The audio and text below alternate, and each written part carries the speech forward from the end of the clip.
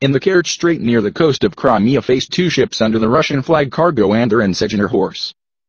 After the incident, both vessels were able to leave the place of collision and went to the ports in the Kerch Strait. Cargo collided with Sejnerom, Interfax reports with reference to the press service of the Rosmorrechflot. There is no information about the victims. The clash occurred on the night of March 5. Cargo Andor and Sejner collided with the approach to the Anchorage. Both ships were under the Russian flag. Cargo at the point of anchoring in the Anchorage area and the Kerch Strait collided with the average sea Sejnerom. Andor walked with a little speed, only 6 knots. After the collision, cargo was anchored. Sejner went to Kerch, Oshvartovalsja to the pier.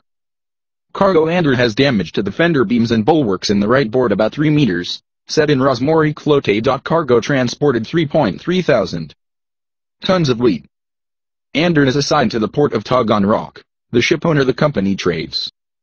Sejner is registered in Kerch.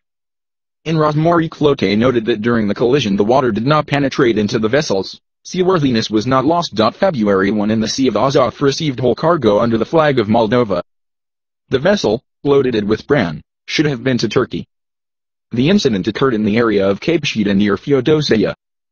The crew was evacuated. In July near the Crimea sank the ship and 8 crew members from the 9 men aboard were able to rescue. The cause of the shipwreck was adverse weather conditions. The ship was under the flag of Togo, and in its crew were citizens of India and Syria.